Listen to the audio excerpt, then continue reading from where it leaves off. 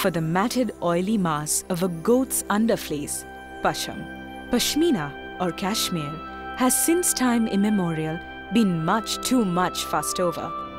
It has inspired wars, been flaunted as a status symbol, and gifted with elan and received with pleasure. Even in the Vedas, the Ramayana and other ancient scriptures of India, one finds detailed references to it. Geographically, the story of Pasham begins in these high, lofty mountains. The Rig Veda describes ideal wool country as the Sindhu or Indus River basin and areas around the Iravati River or Ravi as we know it today. It also informs us that the sheep of the larger Gandhara region, known as Avi, are considered to provide the best wool. The legacy perhaps is intact.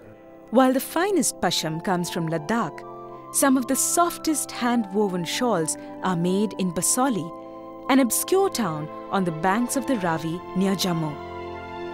Unknown to many, Pashmina shawls are still woven the old way here, since the shawls which are made in the Kashmir valley are the ones which are famous the world over.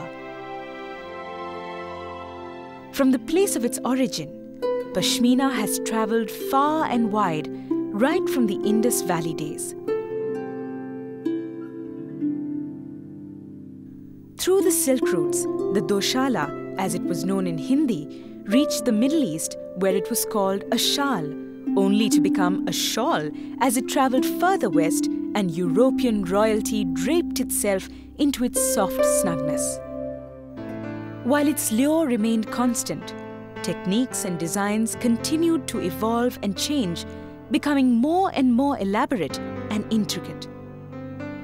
Changing designs often reflected the political fortunes of the day. Even the king's whims and fancies, as these map shawls giving intricate details of the Dal Lake suggest. So popular were these shawls in the 18th century in Europe that British and French manufacturers began to produce machine-made imitations en masse. However, in India, traditionally, a single Pashmina shawl usually means the entire family has been involved at various stages of its production, which sometimes can take up to a year.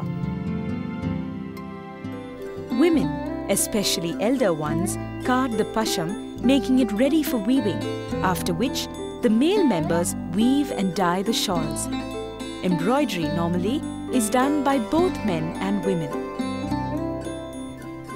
In this Pashmina story, just as the pasham continues to come from these snowy peaks and is transformed into beautiful shawls by these skilled hands, just so, woven or embroidered, the ambi or paisley, the leitmotif of India, continues to be one of the most popular designs which adorns these shawls.